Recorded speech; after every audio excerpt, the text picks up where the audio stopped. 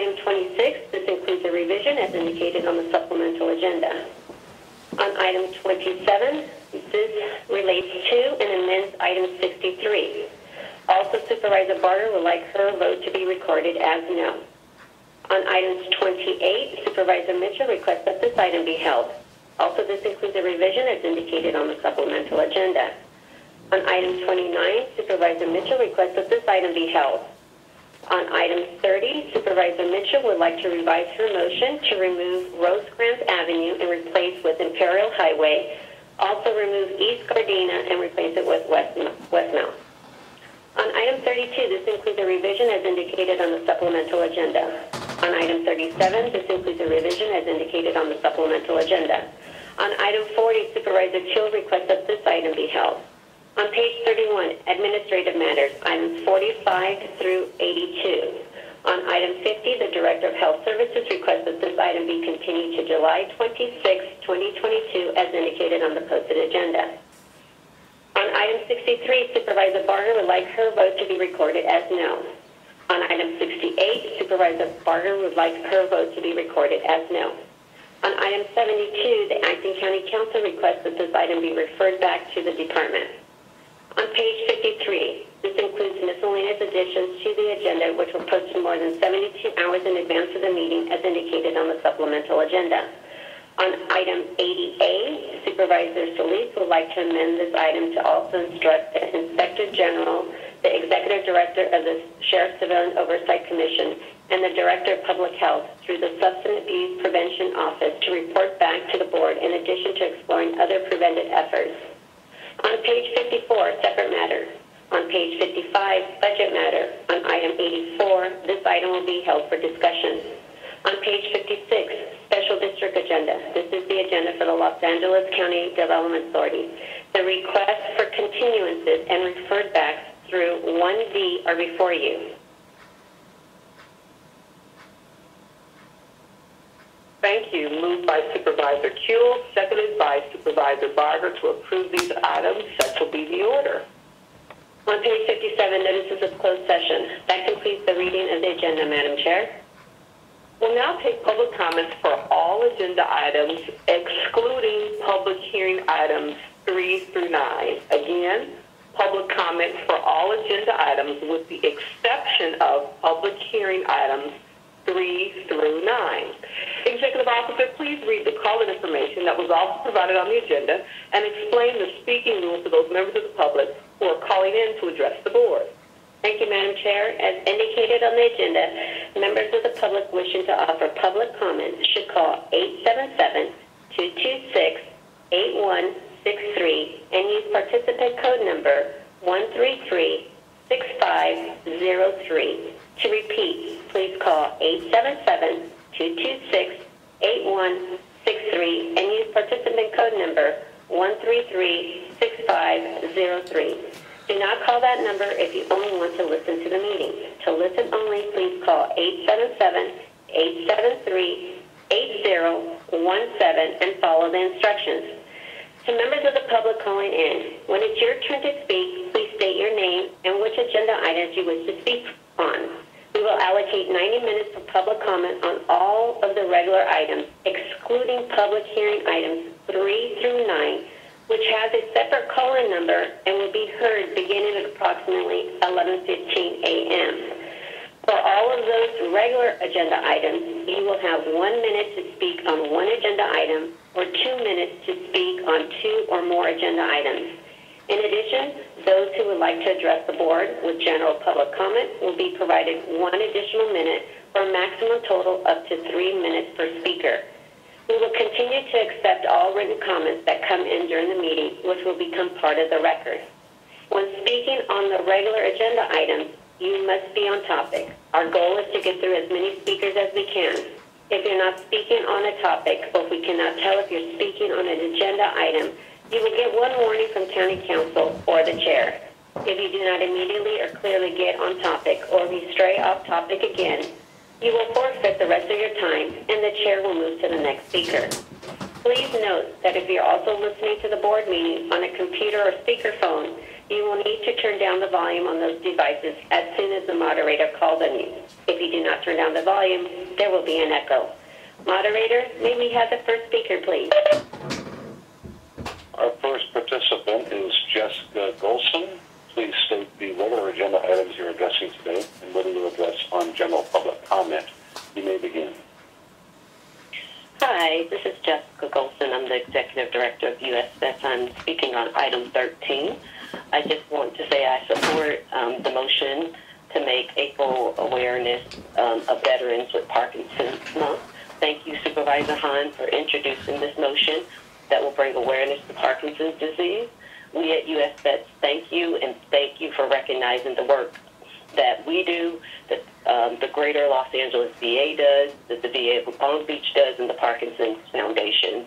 We really appreciate your support. Thank you. Our next participant is Emily Parker. Please state the regular agenda items you're addressing today and whether you'll address on general public comment. You may begin. Hi there, my name is Emily Parker, and I'd like to speak on item 68 and general public comment. Good morning, Supervisors. I'm speaking today on behalf of Hilda Bay and Reusable LA. We strongly support the reduction of waste of single-use articles and expanded polystyrene products ordinance. Single-use plastic articles are detrimental to the health of our communities and our environment. This ordinance will reduce an enormous source of pollution by curbing plastic foodware waste and banning expanded polystyrene. Data from Coastal Cleanup Month shows that plastic foodware is consistently in the top 5 items found on our beaches and in our waterways, where they become impossible to clean, wreak havoc on ecosystem health, and transfer toxins back onto our own plates. In addition to improving ecological conditions, this ordinance will also benefit our small businesses. Case studies show that switching to reusables is overwhelmingly successful, saving restaurants upwards of $20,000 annually while also reducing waste and greenhouse gas emissions. Similar policies to this ordinance have already been passed in over 150 jurisdictions across the state, and many restaurants in LA are already putting these requirements into practice, and they're experiencing cost savings and customer satisfaction. This ordinance will set our food facilities up for long-term success by shifting away from harmful and costly disposable products and opting for reusable or compostable options instead.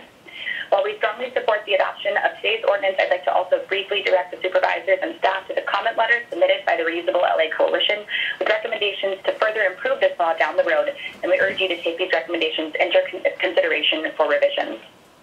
As a global leader in environmental protections and community health, it's time for LA to listen to its people and its small businesses instead of large corporations and associations.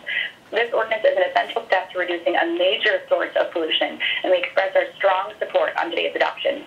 I'd like to thank the supervisors and all staff for their dedication to reducing plastic pollution and to protecting our communities. Thank you. Thank you. May we have the next speaker, please? Our next participant is Evette Alfredo. Please state the regular agenda items you're addressing today and whether you'll address on general public comment. You may begin. Good morning, Evette LA for Leaders Policy Director at Dignity and Power Now, speaking on items 12, 88, 84, and general public comment. On item 12, the ATI Work Group final report and the CFCI body have provided clear recommendations and a proven roadmap for alternative crisis response that does not involve law enforcement. An effective and holistic alternative crisis response approach must invest directly in community, must invest directly in mental health professionals and social workers, which are the most effective first responders in mental health crises. I urge the board to really invest in the MAP teams and alternative crisis response that does not involve law enforcement. On 80A, when the board tries to tackle issues like drug detection, it is important to keep in mind the county's commitment to care first still lasts. No problems can be solved by giving more funding to law enforcement, and no care first approach relies on cops or surveillance to solve a problem. What we need is harm reduction services and education in jails. The board must take a care-oriented, supportive approach to drug use rather than a carceral and violent one. This is an issue of incarcerated people's health, not a criminal problem to address with discipline and surveillance. This motion should be replaced with a proposal that outlines harm reduction services for people dealing with substance use disorders while incarcerated. We need a drug response that prioritizes the well-being of incarcerated people, not one that gives more money and freedom to an already corrupt and abusive sheriff's department. On item number 84, the budget, you know, year after year, we take a look at the budget, and it's the same status quo budget, which several members of the board have named needs to be changed. The board has committed to a care-first approach, but we're seeing both the sheriff and the probation department's budgets maintained year after year, while proven agencies within the county, like the Office of Diversion and Reentry, like the ATI initiative, which has been tasked with implementing the recommendations drafted by community and county as a partnership, continue to be underfunded comparatively. It is really important that we're investing in restorative care villages, as Supervisor Solis has championed, an alternative crisis response, in more bed capacity for the Office of Diversion and Reentry, and expanding public health, and expanding services within the Public Defender's Office, which is severely underfunded as well. I was very concerned to learn that it is a 6-month waiting period for public defenders to receive any social work support or paralegal support. This is unacceptable. We are really committed as a county, not just the board, to reducing the population within our jails, to actually letting folks out with services, pretrial services within the JCOT. And yet we're not seeing the money follow the rhetoric or follow the policies and follow the Care First vision that the county is purporting to support. The 2 minutes expired. May we have the next speaker, please? Our next participant is Preven. Please state the regular agenda items you're addressing today and whether you'll address on general public comment. You may begin.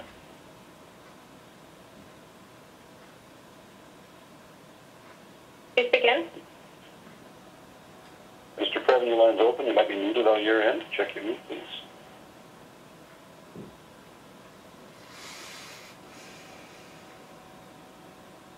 May we have the next speaker, please? Our next participant is Olivia Shields. Please state the regular agenda items you're addressing today and whether you'll address on general public comment. You may begin.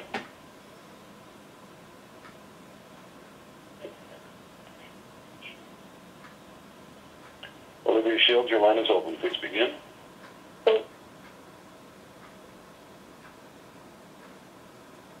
Hello, can you hear me? Yes, we can hear you. Please begin. Oh, hi, my name is Olivia Shields, Urban Peace Institute and Los Angeles Uprising Coalition, speaking on agenda items 184 and general public comment. I want to reiterate some of what my colleague Evette said around fully funding Youth Justice Reimagine in the Department of Youth Development.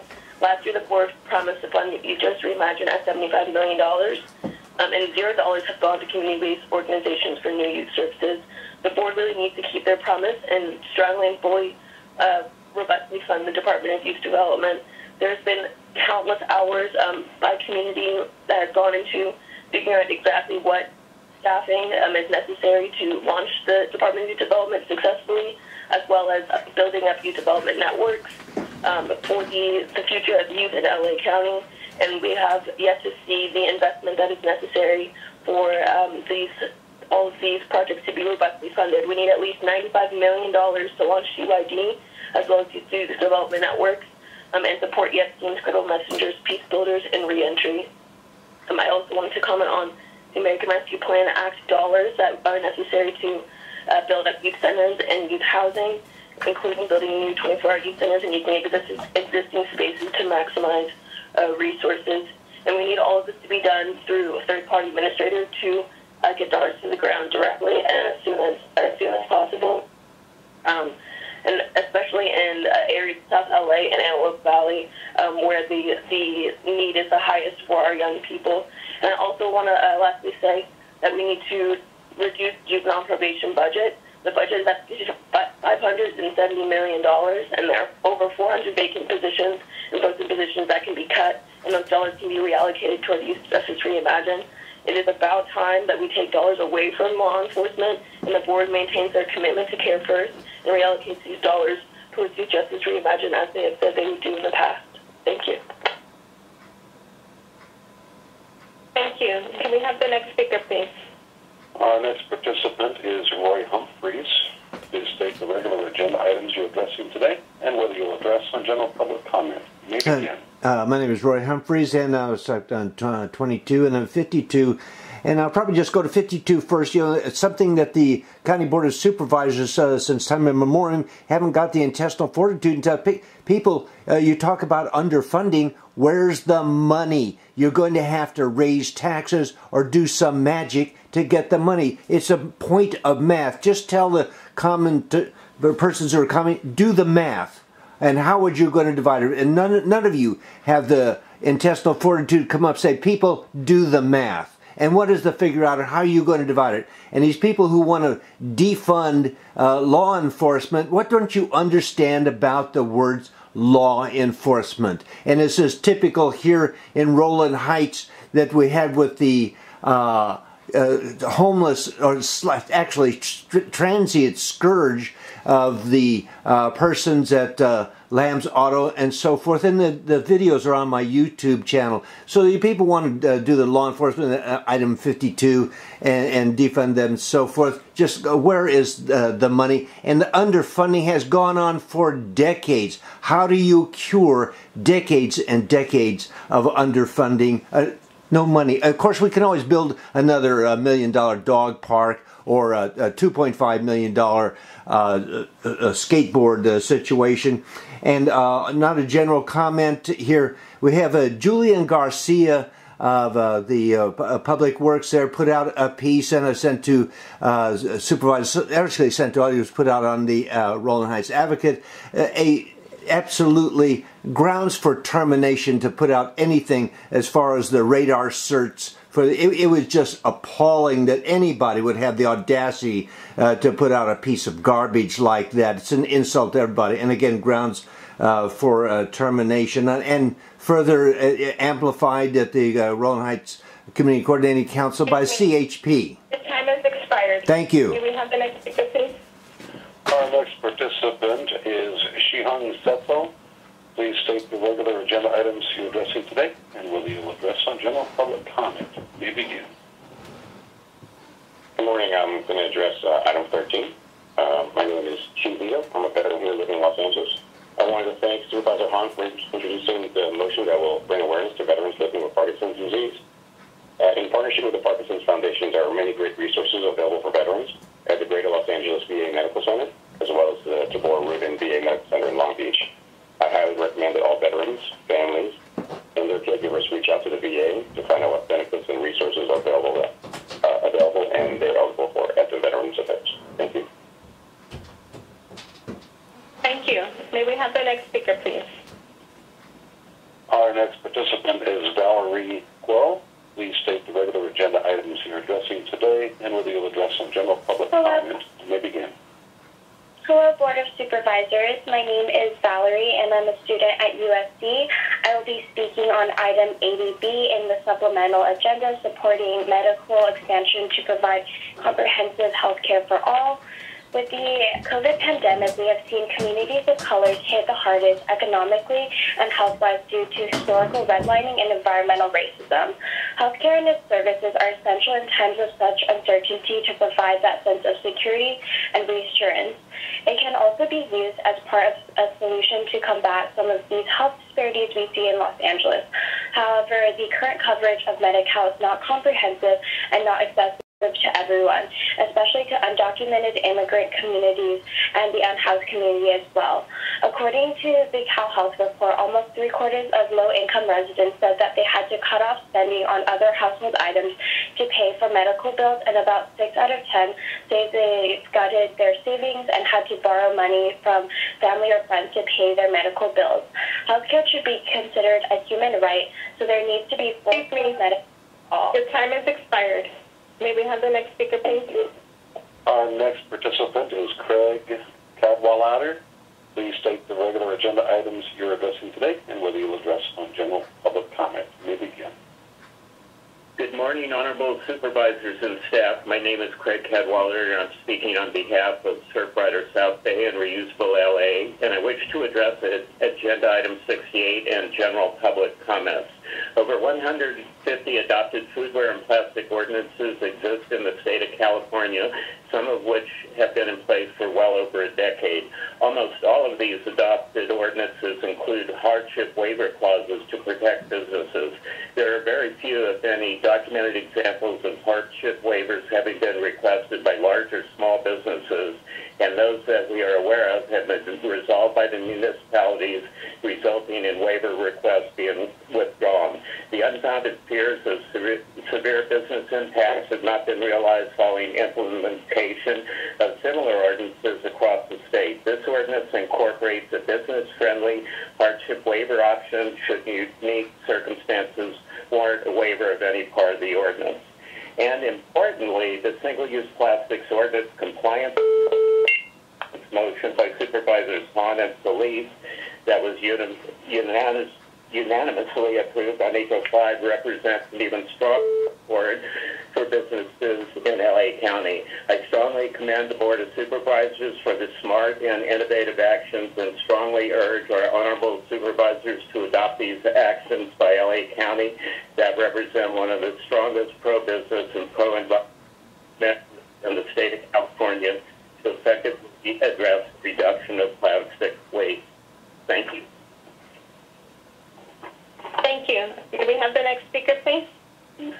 Our next participant is Genevieve Glabro. Please state the regular agenda items you're addressing today, and whether you'll address general public comment, you may begin. Yes, good morning. This is Dr. Hilda Solis. I will speak to 17, 20, 29, or 50. I am totally opposed to 17 about that AB 24 said, we don't need to create another agency to go over LASA. Anyway, 28, strengthening the health care. I think that's really important to good level. And nobody's talking on the item 29 about allowing a restaurant to keep the space in the sidewalk. Do they going to have to pay more taxes? Are they going to be responsible for taking care of that sidewalk? You know, are they legally responsible for that? And 50, I cannot believe that you have postponed the report on progress of healthcare. And I know that projects not working well, that's a waste of our money now. Please do continue. Yes?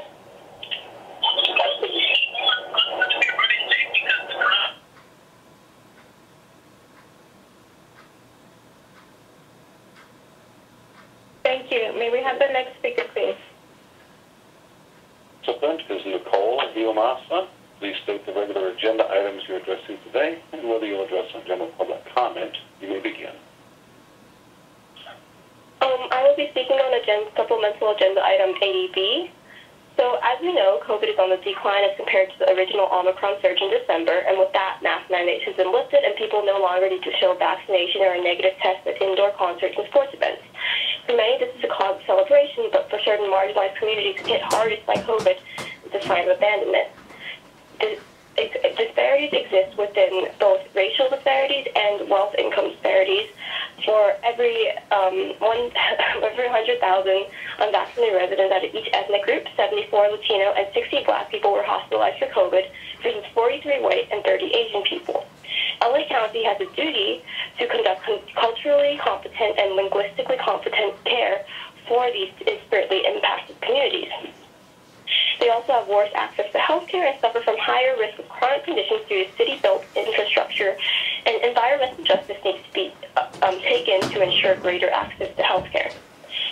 So, excuse me, the time has expired. May we have the next speaker, please? Dr. Gary Edmont, please state the regular agenda items you're addressing today, and whether you'll address on general public comment, you may begin.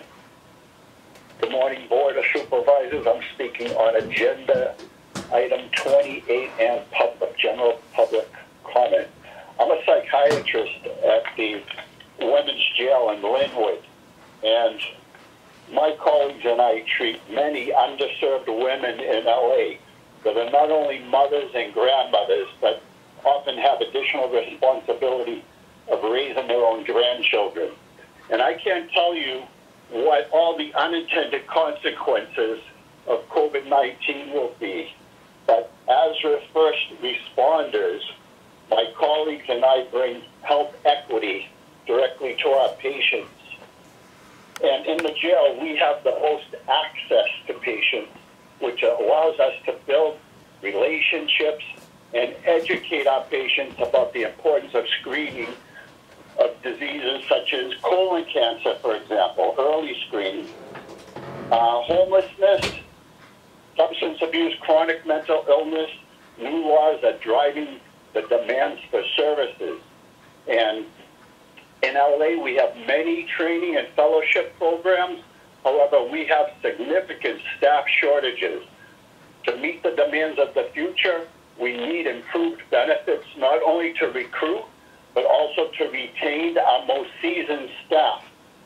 And we need your help to end the exodus of our best staff to help recruit the brightest rising stars to meet the demands that lie ahead. Thank you. Thank you. May we have the next speaker, please? Our next participant is Charles Kassler. Please state the regular agenda items you're addressing today and whether you'll address on general public comment. You may begin. Hi, my name is Charlie, and I'm a resident of District 3. I would like to speak on Agenda 80A and general public comment. I opposed 80A because years of research, scientific research, has shown that treatment in jails can change people's attitudes toward drug use, prevent relapse, and help transition incarcerated people back into their communities upon release. The most effective solution for drug use in jails is mental health treatment and medication, harm reduction services, and prioritizing the health and well-being of incarcerated people. And rather than spending huge sums of money to supplement LASD's budget, the board should invest in harm reduction services and addiction treatment in county jails. Until the root of the problem is addressed, LASD's attempts to detect drugs will never result in an actual solution. More drugs will keep coming in, more money will be spent by LASD to catch them, and the health of incarcerated people will continue to be neglected and devalued. The board must reframe this as a problem of health and safety, not of crime and punishment. And for general public comment, I'd like to strongly say that incarceration destroys mental health. The MCJ closure report found that it is more costly to incarcerate people with mental health conditions than it is to place them in community-based care. Important points from the report: the average daily cost of incarcerating people in mental health units in jail is $548, whereas the average daily cost of community-based housing and treatment for the same group is $207. Currently, there are over 5,600 people with mental health issues in LA County jails. Numerous county commissions and work groups have called for the BOS and CEO to fund thousands of new treatment beds. The MCJ closure report called for allocating $237 million to fund 3,600 mental health beds immediately so successful programs could scale up and support releases from jail. The board has heard this call to fund new treatment beds repeatedly. County work group after work group has made this need clear and plain, yet the board has refused to allocate the money. While the board drags its feet, vulnerable people are deteriorating in jail and coming home in worse conditions. Even the director of correctional health services... Your time has expired. May we have the next speaker, please? Our next participant is Shi Hong. Please state the regular agenda items you're addressing today and whether you'll address on general public comment. You may begin. Good morning. My name is Shi Hong, and I'm from Californians for Safety and Justice, and I'm calling in support of item number 19. We'd like to support Supervisor Solis's motion to create a permanent family assistance program in LA County. It's important that all victims and survivors, including those who have been harmed by law enforcement, are able to access support, resources, and funds so greatly needed to help us grieve our loved ones. Thank you. Thank you. May we have the next speaker, please? Our next participant is Preven. Please state the regular agenda items you're addressing today and whether you will address on general public comment. You may begin. Yes, I will address on general public comment, and I will address several items. And I would like to look into why this has happened twice. It's very unsettling, because as I'm preparing, I have to call back and get everyone to put me back in the queue. So that's unfortunate. Thank you on the budget, 84, item 84. This is a big budget, okay? It's enormous.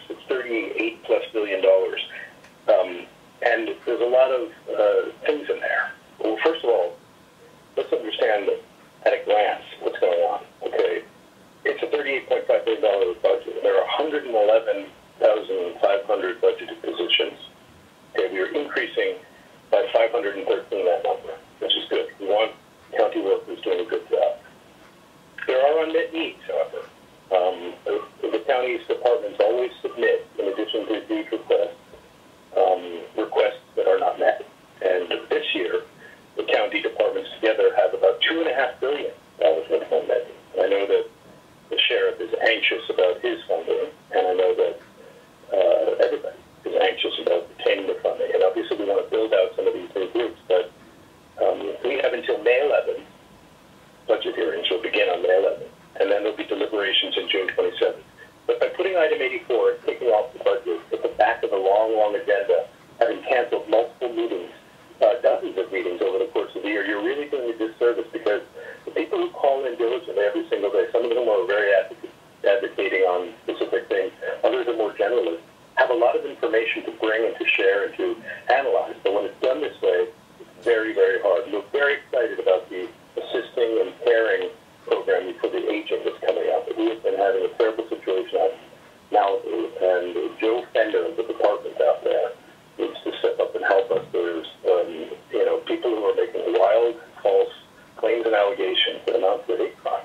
And I know Sheila Field's office would ordinarily care about that. We're reaching out. We definitely need help. There are older people who are just trying to live their golden years and being they're under siege. So it needs to be called out into what needs to be blocked. And we need help. That is an SOS. I will be calling later today. I know George Gaston has a new program that he's rolling out to help folks who have mental health crises, which see people around us do. And we want that to be resolved. I'm really reaching out as a diligent member of the public who understands what's happening here. Okay? So with that in mind, I would ask the board to resume meeting regularly. It's very unfortunate we cancel every other week now. Twice in the last several, we've done that. What it does is it prohibits criticism. Okay? You want criticism. Good agencies want to be told, many of the county departments, by the way, are diligent and good people who immediately take notes and provide access and do what's right. That's what we expect. But when the board itself behaves the way it's been behaving, high-handed and high-minded, let's give you credit where credit's due. The time has expired. May we have the next speaker, please? Our next participant is Kristen Hewling. Please state the regular agenda items you're addressing today and whether you will address a general public comment. You may begin. Good morning, Supervisors. My name is Kristen Hewling, and I will be addressing items 60, 61, and general public comment. Many county departments use Apple One when they need temporary help to fill short-term clerical needs. SEIU has not generally objected, but probation is an outlier. The only department that uses Apple One to perform permanent clerical functions rather than hiring county employees. This practice began in 2011 with AB 109, the California Public Safety Realignment. The rationale at the time was that funding for these services was insecure and that jobs could therefore be considered temporary. But this rationale disappeared in November of 2012 when the voters of California approved Proposition 30, the millionaire's tax, which among other things guaranteed that California funding to counties for realigned services would be permanent. SEIU has objected to the continuation of the probation department's Apple One contract ever since. In 2018, the county's own workforce development strategic report included the recommendation to bring probation's contracted out clerical jobs back in-house. Later that year, the county reached an agreement with SEIU, incorporated in Article 20 of the MOU, that strategic report's recommendations would be implemented. 4 years later, that has not happened. So the proposed 5-year extension of these Apple One contracts would not only run counter to your board's express preference to bring back in-house contracted out Prop A jobs, it also represents a violation of the MOU. With these contracts going forward, we will challenge and, if necessary, arbitrate these issues. To avoid these outcomes, we ask that your board amend the proposed contract by removing the chief probation officer's authority to extend the term for 4 one-year periods and direct the chief probation officer to develop a plan to implement the recommendation in the 2018 strategic report. This is all about taking the high road and providing good entry-level county jobs to residents of Los Angeles County rather than the low-road jobs offered by Apple One. Thank you. Thank you. May we have the next speaker, please? Our next participant is Christopher Ige. Please state the regular agenda items we will be addressing today and whether you'll address some general public comment. You may begin. Great. Okay. Good morning, Board of Supervisors. My name is Christopher Ige from the Union of American Physicians in Venice, and I will be addressing agenda items 28, investing in strengthening the county healthcare workforce, and general comments.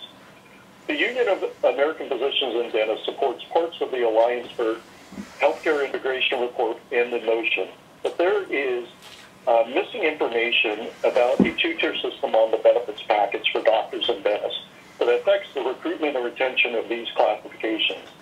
Currently, in Los Angeles County, unionized doctors in Venice hired are only allowed to participate in a benefits package that is 20% less than management in non-unionized doctors in Venice. So, our members have the highest vacancy rates out of almost all the classifications. The union has requested changes to this practice and have been denied, citing past court decisions. The practice of having a management non-union benefit package that is 20% richer is a destabilizing force on valuing frontline workers who see patients. Other healthcare systems do not do this just because doctors in Venice wanted to unionize. The union has had to go and get short-term disability for our members to pay out of pocket so our doctors and dentists and pharmacists can go on maternity and paternity leaves so they will not have to go on unpaid leave and go for months without a paycheck. So the management benefits package provides short-term disability. If the county wants to retain doctors and dentists, pharmacists, and veterinarians, then they need to provide benefits that are not two-tiered. Thank you. Thank you. May we have the next speaker, please? Our next participant is William Harrison. Please state the regular agenda items you are addressing today and whether you'll address some general public comment. You may begin. I'm addressing general public comment. I did a trend study regarding Roland Unified School District and Walnut Valley Unified School District. As a black man, I was more shocked when I looked at the lack of representation in both school districts. I'm a resident of District 1. I brought this up to my representative, but for some reason I have not been able to make contact with my representative or her personnel. I leave messages, I don't get called back, but these numbers during my study are absolutely shocking. I know that the county supervisors are concerned with the African American population, and I feel that it's very necessary for someone of the supervisor capacity to see me so that we can go over these numbers, which are most shocking. And I'm disappointed that this is one has not contacted me. Thank you so much. Madam Chair, this is my district. I'd like to have my staff follow up with you. If you can give us your name first and last, and please feel free to give us that information. We'll gladly look into your question, and we'll work with the LA County Office of Education. They're really the oversight agency that oversees our school districts. Thank you for your comments, sir. Thank you. May we have the next speaker, please? Our next participant is Michelle King. Please state the regular agenda items you are addressing today and whether you will address on general public comment. You may begin. Good morning. This is Michelle King, and I'm a resident in District 1. Speaking on agenda items 12, 80A, 84, and public comment. I support item 12. Thank you. I support item 12. Guns have no place in responding to a mental health crisis. Models of alternative crisis response have been put forward in the ETI report and in the Measure J Behavioral and Mental Health Subcommittee process. The recommendations of these bodies for mental health care, harm reduction, substance use treatment, and conflict intervention are a proven roadmap for an alternative crisis response that does not involve law enforcement. I oppose item 80A. In July of 2020, the board voted unanimously to increase transparency and accountability of LASD. In October of 2020, the board voted unanimously to remove LASD patrol from county parks. In November of 2020, the board voted to explore ways Sheriff Villanueva could be removed from office. And in May of 2021, the board voted unanimously to protect surviving families from retaliation and harassment by the Sheriff's Department. You have consistently voted for sheriff oversight and accountability because you understand the dangers that LASD poses to our community. You understand that providing more funding and freedom to LASD is never an effective solution. Instead of supplementing LASD's budget, the board should invest in harm reduction services and addiction treatment in county jails. The board must reframe this as a problem of health and safety, not a crime and punishment. Item 84, LA County's budget is a reflection of the county's leadership. I'm disappointed to see that this year's proposed budget is once again a demonstration of overinvestment in the carceral system and underinvestment in care for our communities. I would like to see a reduction in the budget for sheriff and probation departments and an increase in the budgets for mental health care, public health, emergency management, and children and family services. I urge the board to adopt the Reimagine LA County Care First budget that elevates Care First demands. Last, March 30th was the one-year anniversary of the MCJ closure report, which gave the board what they said they needed, a detailed plan for how to close MCJ and invest in community infrastructure. 2 years ago, another county work group published the Care First Jails Last report, which gave more than 100 detailed recommendations and 26 immediate next steps. Closing MCJ is gender justice. It is racial justice. It is housing justice. Incarceration is deadly and destroys mental health. You have all the resources that you need. It is time the board commits to closing MCJ without a replacement by March of 2023 and set benchmarks for that closure. You must fund beds and track progress by allocating $237 million to create 3,600 mental health beds by March of 2023. And the board must establish and fully fund an independent pretrial services agency in 3 to 6 months. Chair first, jails last. Thank you for your time. Thank you. May we have the next speaker, please? Our next participant is Lyn Cursey. Please state the regular agenda items you're addressing today and whether you will address some general public comment. You may begin. Good morning, Board of Supervisors. My name is Ann Chen. I am a psychiatrist in the Department of Mental Health, and I'm addressing item 28 and general comments. I'm in favor of item 28, which would help strengthen our workforce. This would include helping to recruit and retain physicians, dentists, pharmacists, and veterinarians. The reality is that doctors and medical professionals use the prime of their years in school and training, commonly accumulate student loan debts upwards of $300,000. Many put off starting a family or buying a home and start working on average in their mid-30s. Colleagues that I tried to recruit to work for county, they believe in our mission and want to serve our community, but they cannot afford to do so for these reasons. In passing, item 28 would help to make a positive difference to strengthen our workforce. Thank you. Thank you. May we have the next speaker, please? Our next participant is Lyn Cursey. Please state the regular agenda items you are addressing today and whether you will address some general public comment. You may begin. Thank you. Good morning, Honorable Supervisors and staff. I'm addressing item 28. My name is Lyn Cursey. I'm the Executive Director of Maternal and Child Health Access in downtown Los Angeles. I'm proudly part of Supervisor Hilda Solis' district for my work and Supervisor Holly Mitchell's district where I live. Our organization, in fact, very much supports investing, strengthening the county healthcare workforce.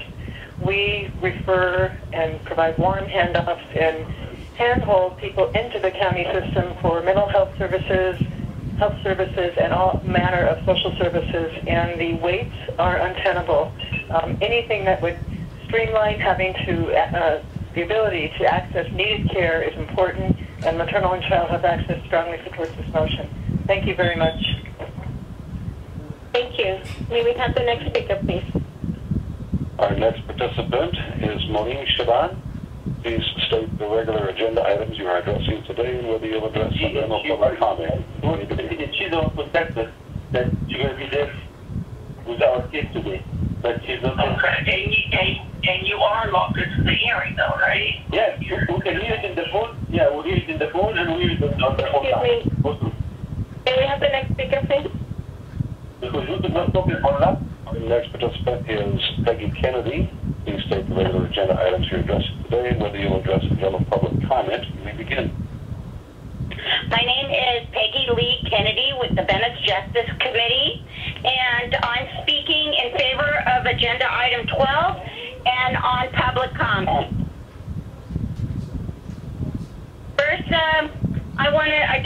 repeat what other people have said about item 12, but I'd like to caution the county in not hiring sub type of police in masquerading as a mental health outreach, like the LA City has been doing with Urban Alchemy. You know, that is ridiculous. But I support not having police. It's very important that we take law enforcement out of the response to mental illness on the street. And also for my general public comment, I want to say that it's completely insane that we still have 5,600 people living with mental health issues in LA County Jail. God help you or your family if someone you care about is languishing there on an assessment hole. I mean, we've had working groups that called for the Board of Supervisors and the CEO to fund thousands of new treatment beds. Why haven't we done it? These are lives that are suffering. People that are suffering are human beings, and we need to deal with that immediately. The money that the Men's Central Jail closure report called for needs to go right now to developing programs for people so they can be released out of jail. Mental illness should not be a crime, and at some point, before I die, I'm a senior citizen. I'd really like to see LA County Jail not be the largest mental health facility in this country. Please, act now. Thank you. Excuse me. Thank you. May we have the next speaker, please? Ladies and gentlemen, to address the board, if you have not already done so, please press 1, then 0. Press 1, 0 a second time, or you will be removed from the queue. Thank you. We will now hear the Spanish interpretation of this reminder. Damas y caballeros, como recordatorio para dirigirse a las supervisoras, si aún no lo ha hecho, presione 1 y luego 0. En este momento, no presione 1 y 0 por segunda vez o será eliminado de la fila. Gracias. Thank you. May we have the next speaker, please? Our next participant is Dr. Portia Turner. Please state the regular agenda items you are addressing today and whether you will address on general public comment. You may begin. Thank you. I'm addressing agenda item 28, investing and strengthening in the county healthcare workforce. Good morning. I'm Dr. Portia Turner, a dentist who's been with the County of Los Angeles for 13 years. I work for Harvard UCLA Medical Center, a level 1 trauma center, and Martin Luther King outpatient. We specialize in hospital-based dentistry, in which we do very, very difficult procedures for patients that need extra care, such as hospitalizations, and then they're taken to the operating room for their treatments to be cleared for different procedures such as heart and kidney. We also train dental residents. These facilities are both in Supervisor Holly Mitchell's district. Our team consists of specialists that serve a very, very large demographic community, not just the MLK, Harvard, UCLA facilities. Other physicians and dentists, mainly a lot of contract clinics and private, refer to us from outside district because they cannot handle the specialized care that is needed for their patients. These patients come from El Monte, Long Beach, Mid-Valley, Antelope Valley, and county facilities. The issue basically is that we are basically such specialization that they have to refer to us. And we need more dentists for retention. The time has expired. May we have the next speaker, please? Our next participant is Gloria Gonzales. Please state the regular agenda items you are addressing today and whether you will address general public comment. We begin. Gloria Gonzales, your line is open. Please check your mute button on your side. Yes, can you hear me? We can hear yes, you now. please begin. Yes, hi, my name is Gloria Gonzales with the Youth Justice Coalition and the Los Angeles Youth Uprising Coalition. I will be speaking on item 184 in public comment. So, I really, really want to recognize that there are also other people on this call that have stated this, and just reiterating what has been said, and really hoping that the Chief Executive Office and the Board of Supervisors will finally listen to what young people across the county have been demanding.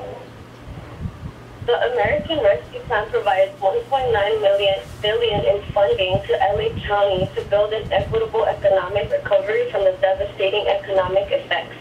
And what we see is that from that $1.9 billion, only $1.5 million were focused on system-impacted and formerly incarcerated young people.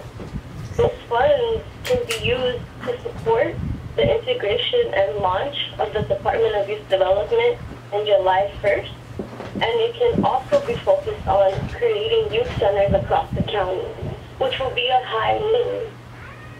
We also urge and demand the Board of Supervisors to at least fund the Department of Youth Development at $95 million to fully launch this department that for decades and for 100 years has not happened. And so what we see is young people over and over stuck in the carceral state and the carceral system without access to services and resources that will support them and see them through a human lens and not through another number or county prison number or funding, but in a way where young people can explore themselves, their communities, and uplift who they are and be proud of where they come from. $55 million for Youth Development Network for 4 different spas, with greater investment in Spa 1, the Antelope Valley, and Spa 6, South Central Los Angeles, to support, again, the young people that have for decades been forgotten about, and where you see where the highest need has been, they've been given to probation, and where you see with Barry J, where probation is not able to meet the standards, not even the most basic human needs that young people need. And so we need credible messengers, guest teams, peace builders, CBOs that are already working with young people to also be able to go inside. And we also need the Probation Oversight Commission to have and to push for probation. Excuse me, not only... The time has expired. May we have the next speaker, please? Our next participant is Marcel Regardia. Please state the regular agenda items you're addressing today and whether you will address on general public comment. You will begin. Hi, good morning, Madam Chair and Board of Supervisors. My name is Marcel Regardia. I'll speak on item 13 today. I'm the Executive Director of the California Contract Cities Association and retired Air Force veteran. I want to thank you, Supervisor Hahn, for introducing this motion today and bringing awareness to Parkinson's disease, the work of the VA of Greater Los Angeles, VA of Long Beach, and organizations like Parkinson's Foundation. Your dedication to our veterans is appreciated by me and all of our veterans throughout Los Angeles County. Thanks for all you do to support our veterans, and thank you to the rest of the Board of Supervisors for supporting this motion. Thank you. Thank you. May we have the next speaker, please? Our next participant is Holly Shaffer. Please state the regular agenda items you're addressing today and whether you'll address on general public comment. You may begin. Hi, my name is Holly Shaffer. I will be speaking on my opposition to agenda item 80A.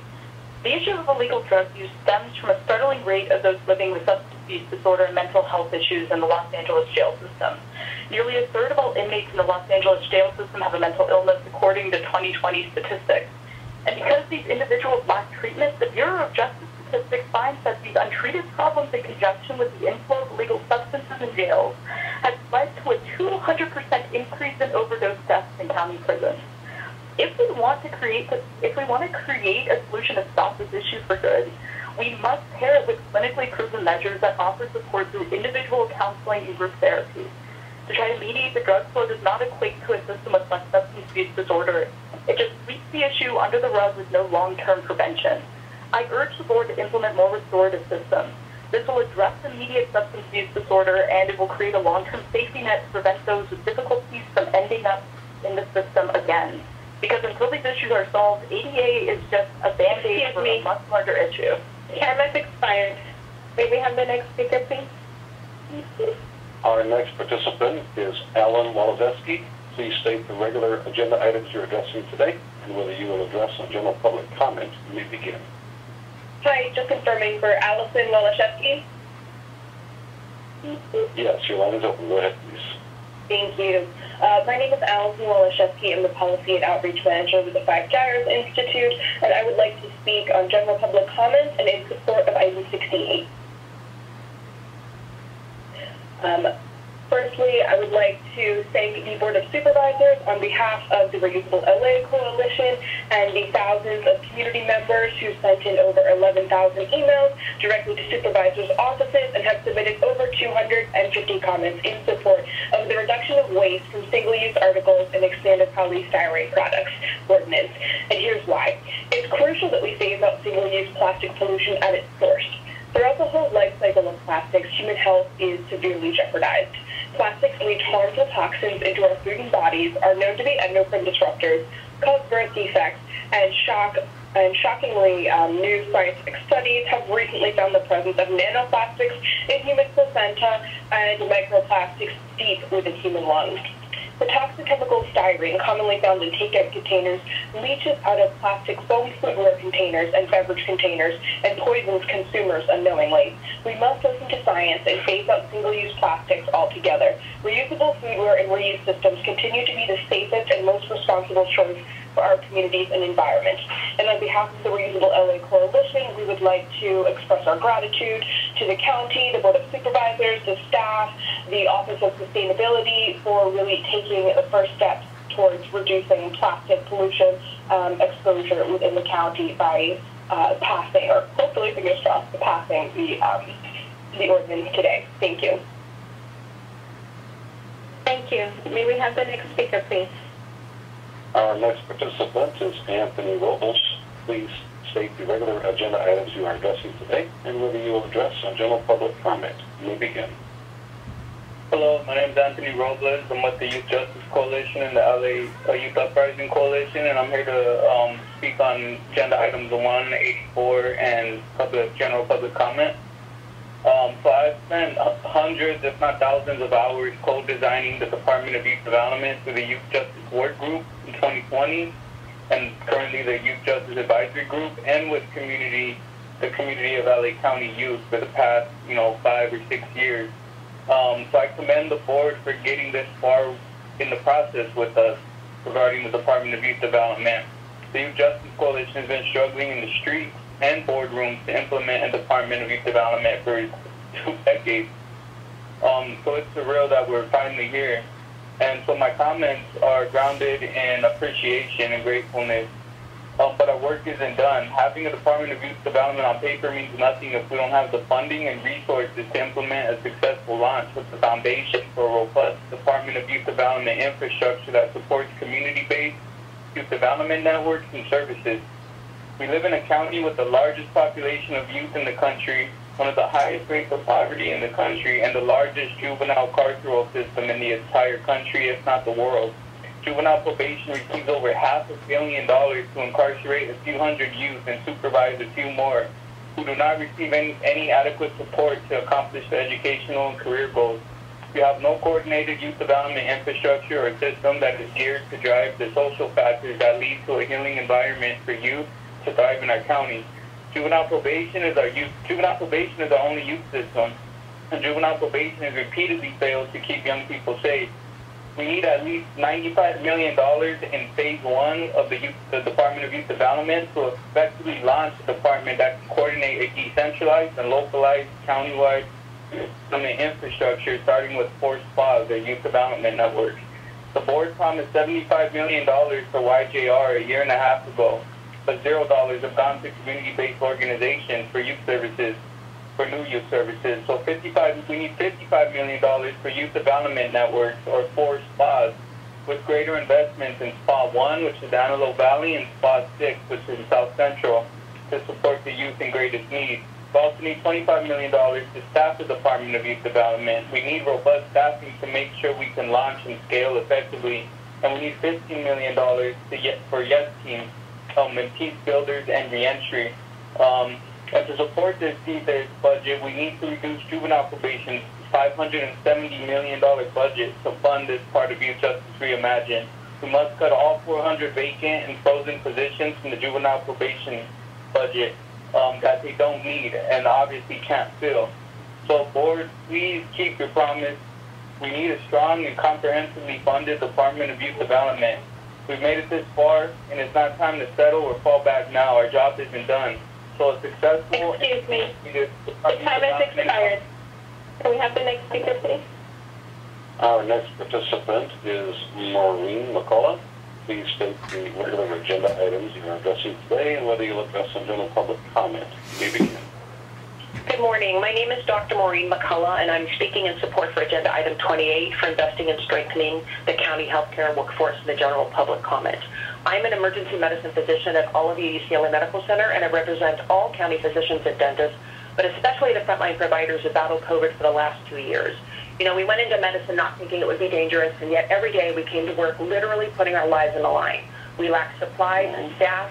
We watched as colleagues got sick. We were afraid, even cried, and yet we continued to come to work to save our patients' lives. We worked side by side with county colleagues with varying benefits and retirement packages.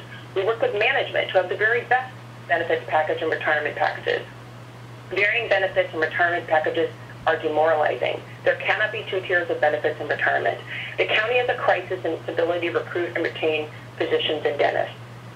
An enhanced benefits package, short-term disability, so for example, female physicians can take a paid maternity leave, and a 401k to offset PEPRA must be returned to physicians and dentists of the county. In December 2012, William Fujioka, the Los Angeles County CEO at the time, sent a letter to the Board of Supervisors about PEPRA and the difficulty that would result in the ability to compete for, recruit, and retain professionals. We have seen that happen with our high vacancy rates. By improving the benefits package to physicians and dentists within the county, you correct that inequity and help offset PEPRA. You will enhance the county's ability to recruit and retain the very best professionals.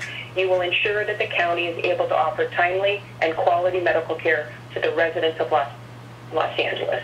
Thank you. Thank you. May we have the next speaker, please? Our next participant is Jamie Cusick.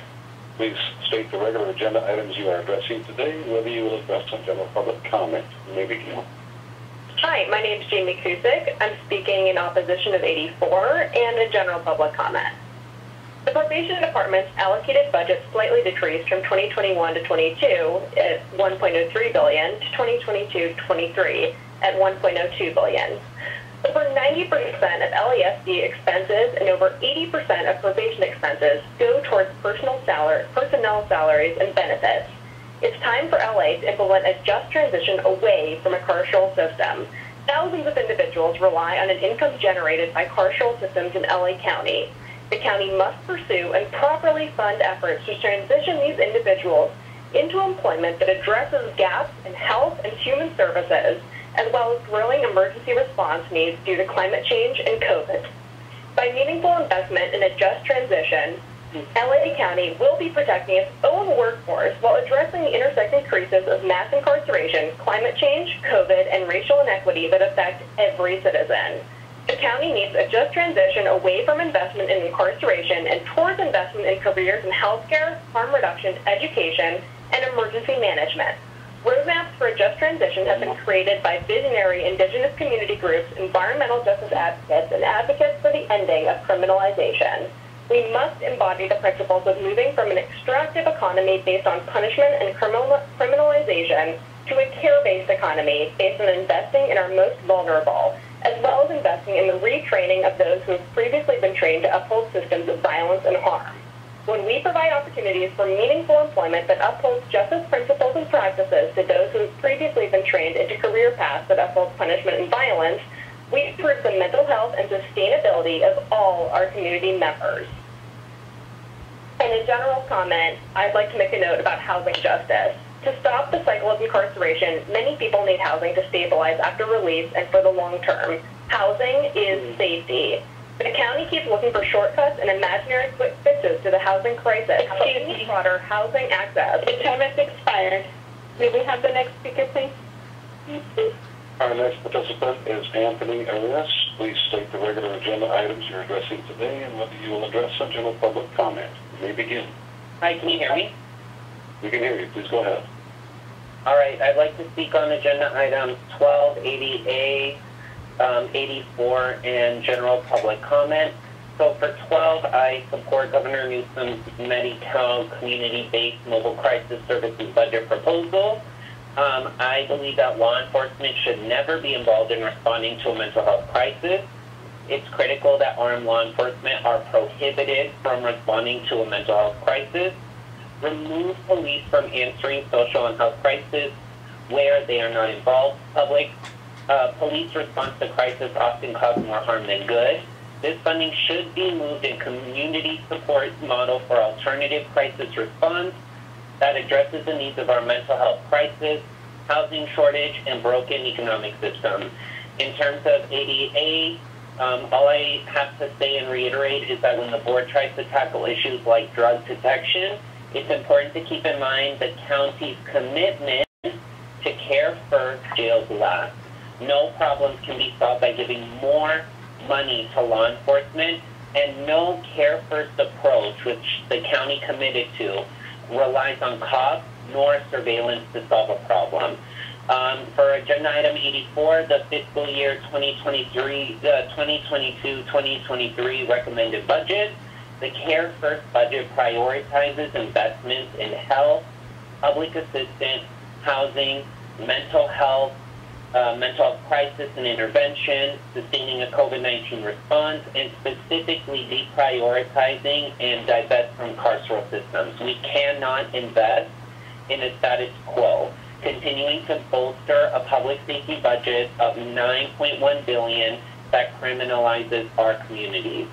And finally, for general public comment, sorry, give me 1 second. For general public comment, all I have to say is that people power and the time is now. March 30th, 2022 marks the 1-year anniversary of Men's Central Jail closure report. Right now is the moment to bring attention to the Board of Supervisors' accountability to the people power that got us to these historical wins. Hundreds of people showed up to the Board of Supervisors, tens of thousands of letters and testimonies. People and communities whose lives experience could tell the board loud and clear what all of us here know so well. This jail needs to close now, and we need real investment and care support in our communities. The people power is what made clear that we need care first, jails last. The board has no other choice but to do the right thing. The board canceled the jail contract in 2019, and then a year later in 2020, we pushed them to commit to closing Men's Central Jail without a new jail. Excuse me. Your time has expired. May we have the next speaker, please? Our next participant is J. Stephen Brantley. Please state the regular agenda items you're addressing today and whether you will address some general public comment. My name is J. Stephen Brantley, and I'm a resident of District 5. I'm speaking on items 80A, 84, and making general public comment. First, on item 84, regarding the 2022-23 budget, I want to urge the full funding of the Care First Community Investment Programming by allocating at least $900 million from the county budget as demanded by LA County voters. We must fund the Care First budget by allocating at least $2.017 billion in year one, leveraging dollars from CFCI and other local, state, and federal resources. And we must fund the Department of Youth Development and area CBOs through youth development networks as part of Youth Justice Reimagined by shifting $75 million out of probation. There's the math. Second, I want to voice my strong opposition to item 80A, which I suspect may have been introduced in response to last week's overdoses at Men's Central Jail, an incident that should serve to illustrate exactly why granting the LASD more funding and fewer restraints is not an effective solution to the issue of drug use in our jails. Substance use and addiction have been heavily criminalized for decades to the point that up to 65% of incarcerated people suffer from substance use disorders. I was one of them, and I can tell you that a violent carceral response will only exacerbate the problem. The only appropriate and effective response to this crisis is treatment and services that center harm reduction in order to ensure that people can safely recover in supportive community. Merely hunting down and removing drugs from jails, even if that were possible, will not change the fact that thousands of incarcerated Angelenos are suffering from an illness for which they are actively being denied treatment. Rather than further supplementing LASD's budget yet again, the board should invest in harm reduction services and treatment in county jails now and look toward replacing at least some of these facilities with community-based programming in the near future. Until root causes are addressed, drugs will just keep coming in, more tax dollars will be wasted, and incarcerated people will suffer and die. We have a responsibility to the safety of those inside and to securing justice and accountability for and to their family and community members, which is why I must again remind the board of its commitment to close Men's Central Jail and to move forward with recommendations for alternatives to incarceration that would address the root causes of criminalized behavior.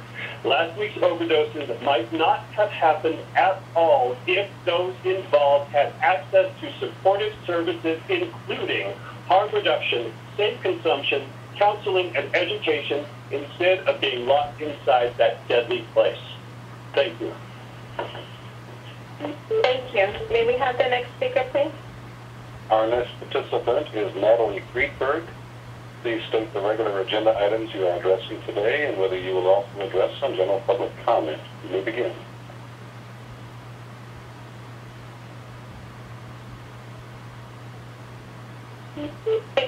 Freeburg. Natalie, you might be muted.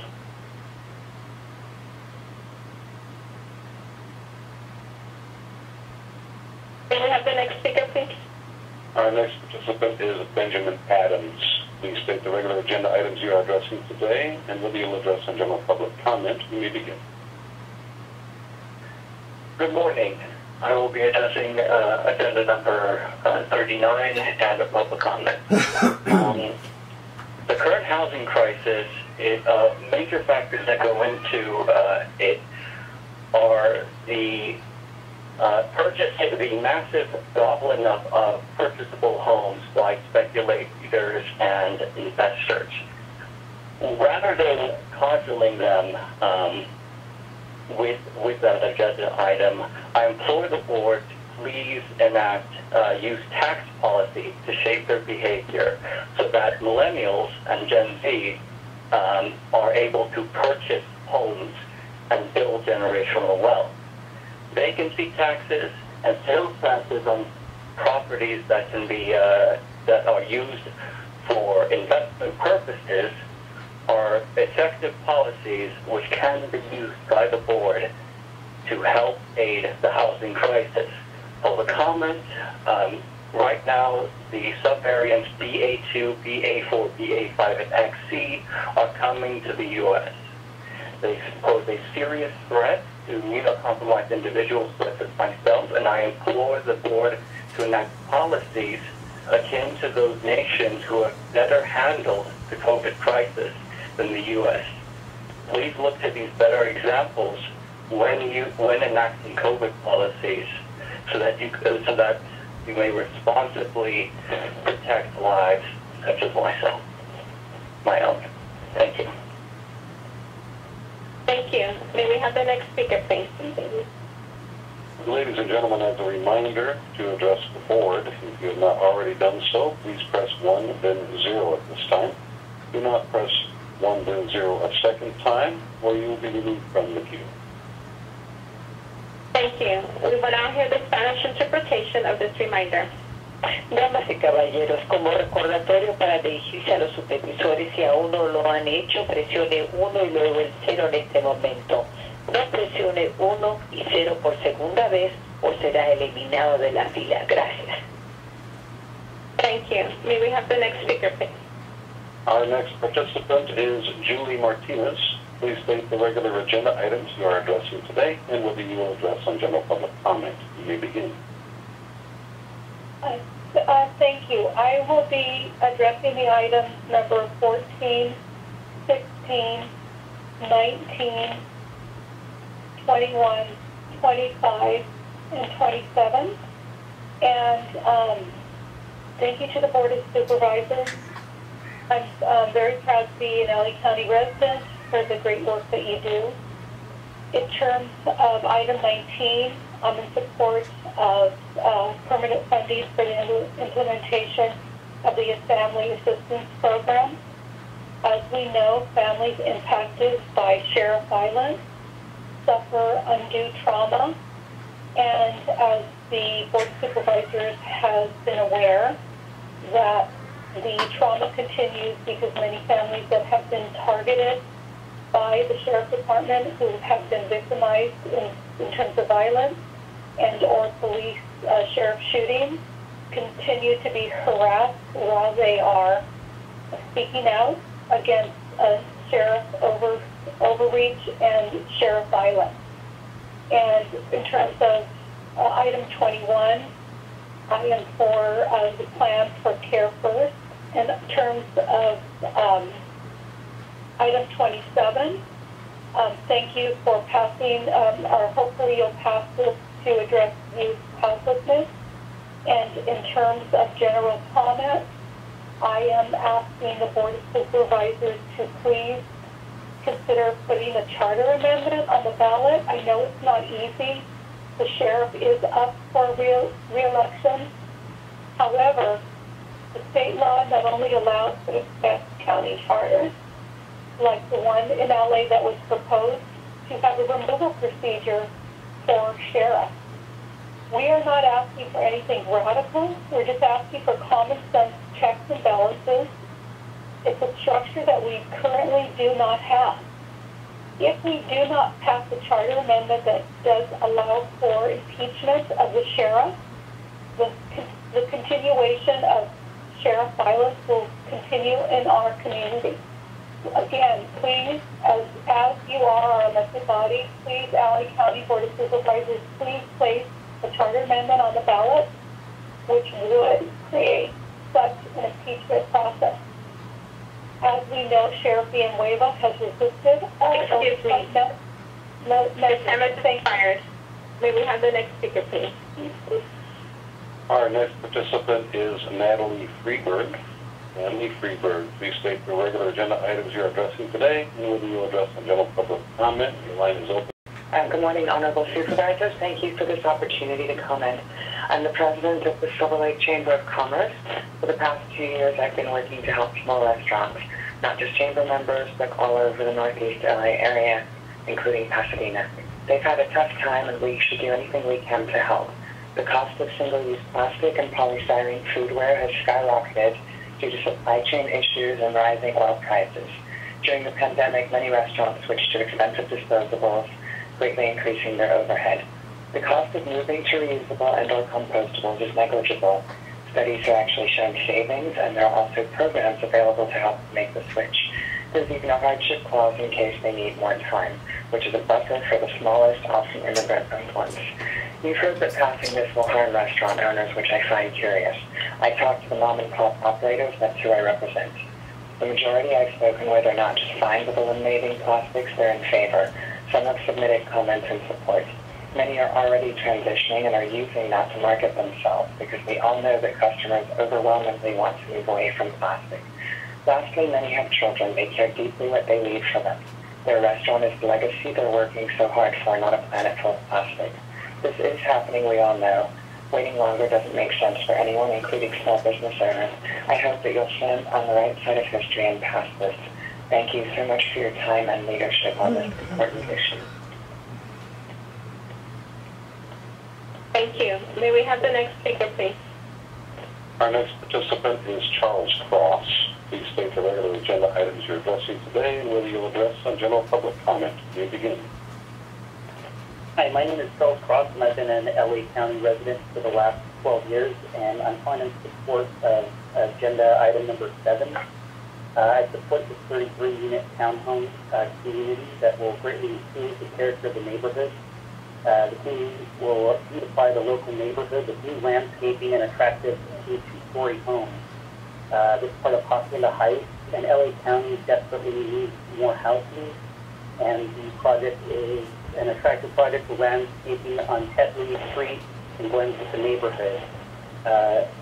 Los Angeles is in dire need of new housing, and I just wanted to call to publicly support this townhome and say that we are desperately in need of new housing. Thank you. May we have the next speaker, please? Ladies and gentlemen, as a reminder to address the board, if you have not already done so, please press 1 then 0 at this time. Do not press 1, 0 a second time, or you will be removed from the queue. Thank you. May we have the next speaker, please? Our next participant is Alex Bloom. Please state the regular agenda items you are addressing today and whether you will address for general public comment. Hi, my name is Alex Bloom. I'm a resident of District 2 and I'll be addressing item 84, the budget, and general public comment. I am about to marry my who is a lifelong LA resident, and we plan to live here, but we live a few blocks from where a police officer killed a young girl in a Burlington coat factory. So that is a major concern we face as we try to start our family in Los Angeles, particularly facing this year's budget and alarming reinvestment in the corrupt and gang-filled Sheriff's Department. The Sheriff's Department allocated budget is supposed to, according to this budget, remain steady from 2021-22 to 22-23. But Los Angeles has committed to being a care-first county. This vision cannot be realized if we do not immediately divest from policing and incarceration and reinvest into community-based care and support services. LASD continues to be one of the largest funded departments in the county, spending billions of dollars to disrupt communities and incarcerate LA residents. We cannot achieve a care-first reality until the board actively invests in a care-based system rather than continuing to inflate LASD's budget. New LASD hiring has been approved despite a drop in the jail population. Why? The proposed Sheriff's Department budget is larger than budgets for mental health, public health, children and family services, the fire department, workforce development, aging, and community services. How do these breakdown and comparisons demonstrate a commitment to care first? The probation department's allocated budget slightly decreased from $1.03 billion to $1.02 billion, and over 90% of LASD expenses and over 80% of probation expenses go toward personnel salaries and benefits. We are leaving ourselves dry to pay our own murderers in this county, and it is extremely alarming that the county is not spending more of this money to heal and treat our residents, to build a stronger community where we take care of one another. The county needs a just transition away from over-investment and incarceration. The time has expired. May we have the next speaker, please? Our next participant is Sir James Bailey. Please state the regular agenda items you are addressing today and whether you will address some general public comment. You may begin.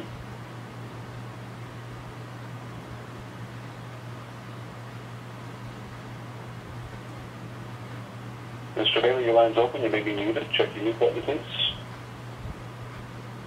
You're right. Thank you. My name is Sir James Bailey, Humanities Facilitator for Youthville Charter Schools of California, Youth Justice Coalition. I'm here for item 1 and 84 to remind our Board of Supervisors of their promise to reinvest, to redirect much-needed funding to mental health, youth development. There's $95 million that's necessary for the development of the Youth Development Department. You've heard it, Community Care, Community First CARES Act. We need the funding to make sure that we can supply resources for community action teams, 911 from Long Beach to Canoga. We need more compassion and commitment to our communities. And that's where we're right on the verge, and we know that you can do it. So I'm calling in to say, please, we can't get well in a cell. It's a community first agenda that we're on. And thank you. There's a lot of gardens being grown right now in Los Angeles, growing food. And we want to continue to drop the seed of encouragement into individuals with mental, with addiction. We know that it's connection that heals. So let's make space, like closing down Kenyon, the Kenyon detention center, and creating Chucos. We can do that all over this county, and it's necessary. It's worthy. Other states are watching, and they're seeing how impactful love and care can be, how support and healing and social justice and consciousness can be a part of curriculums, can be a part of church sermons, can be a part of political agendas. So come on, we're all in here. We're all in this together. We are one. Yes, y'all. We can do this. My name is Sir James Bailey. And again, thank you for allowing me to share the comment. Thank you. May we have the next speaker, please? As a reminder to address the board, if you have not already done so, please press 1 then 0 at this time. Do not press 1 0 a second time, or you will be removed from the queue. Thank you. May we have the next speaker, please? Our next participant is Donald Harlan. Please state the regular agenda items you're addressing today, and whether you'll address some general public comment. You may begin. Hello, my name is Donald Harlan. I'd like to speak on agenda items number 4, 5, 7, 8, 45, 58, 54, 55, 63, and 83, and general public comment.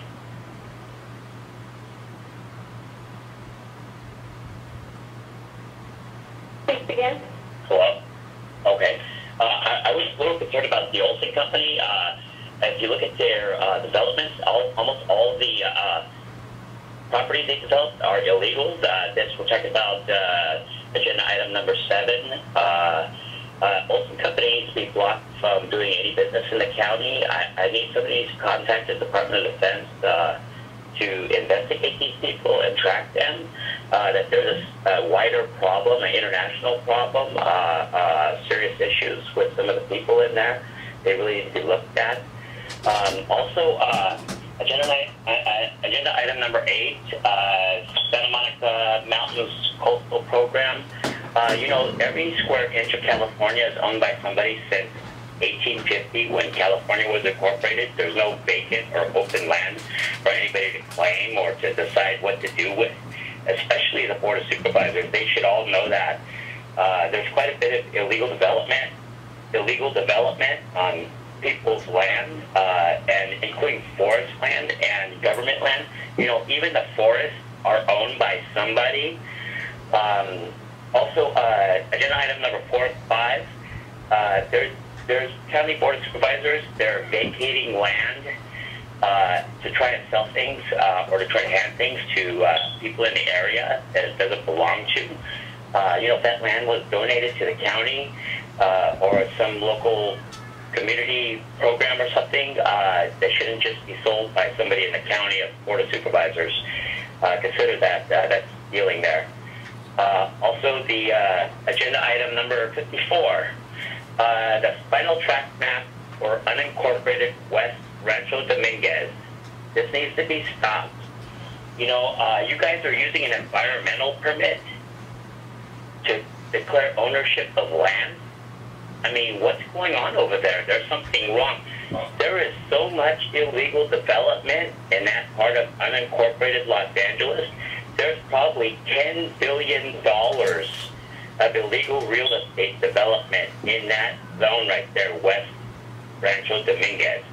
Also, agenda item number 55. There's $1 billion of illegal development in Stevenson Ranch near Newhall in Santa Clarita Valley. There's a big problem in Santa Clarita Valley over there. People claiming land on the outer edges of the community, unincorporated areas. That's not just public land for people to claim. That's not just vacant land. What they're doing is illegal. Also, if you guys, agenda item number 63, if there's a Homeland Security grant, they need to go after crimes like I just mentioned. They need to go after people like that. That is a serious national security threat that if somebody from a foreign country could just trick some board of supervisor into giving away land that belongs to Americans. There's politicians doing illegal development so they can build apartment buildings just so they can harvest both. I mean, they didn't even ask the owner of the land to pay them. May we have the next speaker, please? Madam Chair, there are no other speakers in the queue to address the board. To ensure that we allow the full 90 minutes for public comment, the call-in line will remain open until 11:09. We'll take any other callers that come in by that time. Thank you for your patience.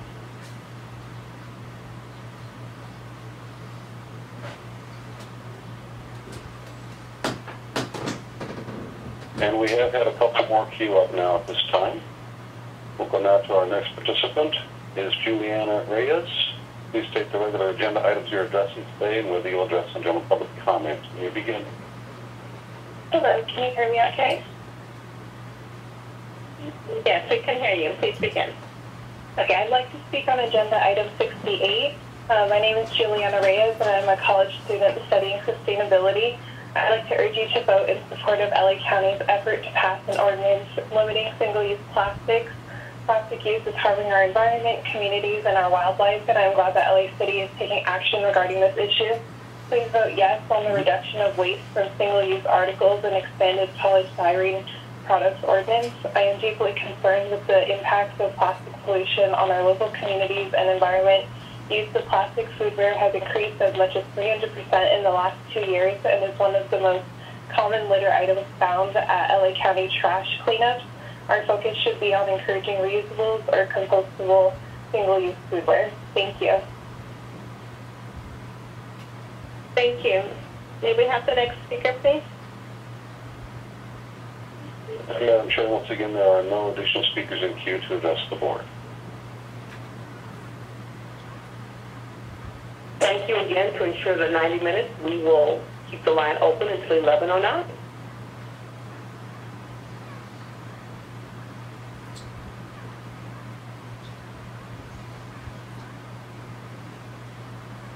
We have another participant queued up. We are going now to the line of Stephen Simon. Please state the regular agenda items you're addressing today and whether you'll address some general public comment. Please continue. You can go ahead. Thanks a lot. I appreciate it. Good morning. I'm here to offer comments in support of agenda item 28 on the county's healthcare workforce. My name is Stephen Simon. I'm from the Worker Education and Resource Center. We are the county's health agency labor management partnership, and we're noted in the second directive in the motion today, particularly in reference to the PLACE program, preparing Los Angeles for county employment. This motion recalls the circumstances of our founding as an organization when the county and SEIU partnered to create work to address shortages in the nursing and allied health occupations.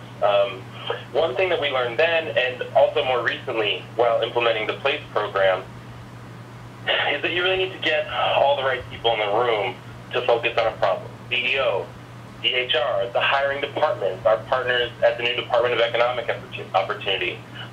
And when you do that, there are solutions to these kind of hiring and recruitment challenges. So, you know, we're really looking forward to working with all of our county partners on this motion. And I'm optimistic that we can not only address hiring challenges in the short term, but also develop sort of a longer-term solution, right, where we can grow our own, you know, incumbent workforce to step into these critical roles where we have difficulty recruiting. Thank you. Thank you. May we have the next speaker, please? Madam Chair, once again, there are no additional speakers in queue to address the board.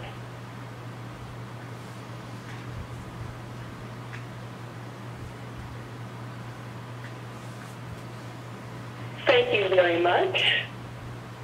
Our time for public speakers is ended, and I want to thank all that called in to speak. If you were unable to provide your comments, you may